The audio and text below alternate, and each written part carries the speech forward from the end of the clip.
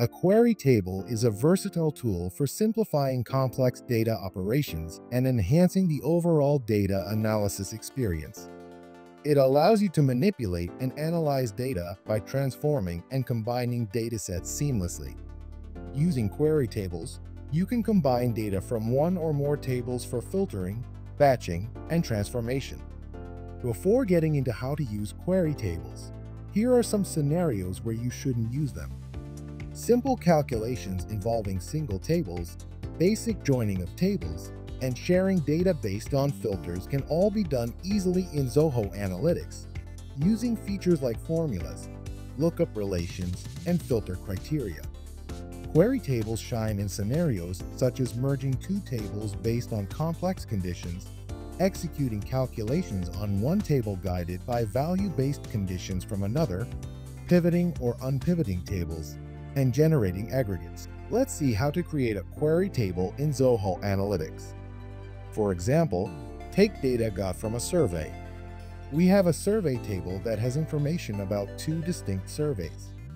Each survey involves a group of respondents identified by their unique respondent IDs, who provide answers to a set of questions.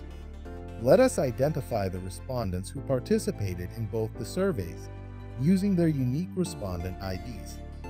Once these common respondents are identified, their details can be mapped from the respondents table for further analysis. Click plus Create and select the query table. The query table builder page will open. The query editor lets you type in your queries. You can type in your select query in any SQL dialect you are comfortable with.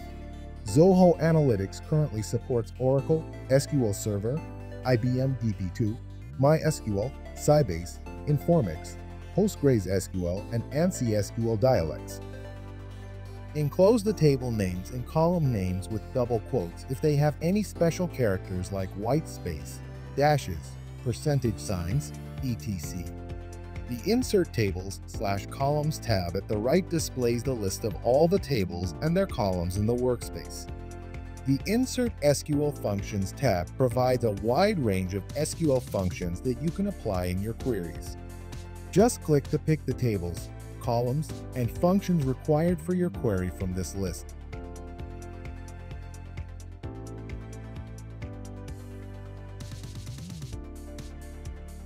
Once completed, you can click the Execute Query button. Upon successful execution, the Preview section will display the first 10 rows of the table you have created. Let's save the query table to view the entire table. We can see that the query table created contains a compiled list of respondent ID values shared between Survey 1 and Survey 2. You can now create reports over this table. We can create a report to analyze the respondents team-wise who attended the surveys. Click plus Create and select the chart view. Drag and drop the teams in X-axis, common respondents with distinct count in Y-axis, and country in Color tab. Click here to generate a report. Sort the report by axis and you can change the chart type to gain more insights and make it more presentable. Now, let's take a slightly more complex use case. Let's take a transactions table, which keeps track of the payments received through various modes.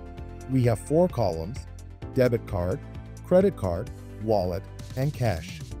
To analyze this data further, we need to normalize the table by converting the payment received from each payment mode as individual records. Start creating your table by entering the query. In this SQL query, Unpivot SQL function is used to transform columns into rows.